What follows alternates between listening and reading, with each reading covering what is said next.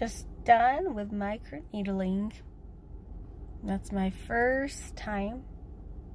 She did my neck too, but it doesn't look bad and doesn't feel bad at all. So keep it moisturized today and clean. Nice clean sheets tonight, and should be good tomorrow. Hello everybody, this is second day of my microneedling, and I went and took a quick shower, making sure that I didn't get it in my hair or in my face, the water.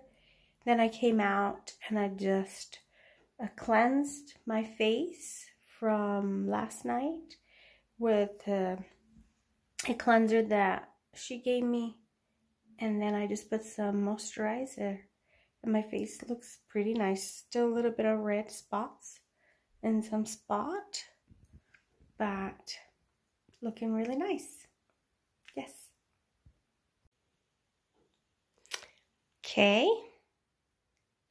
I just got done my microneedling on Friday afternoon, and today is Sunday.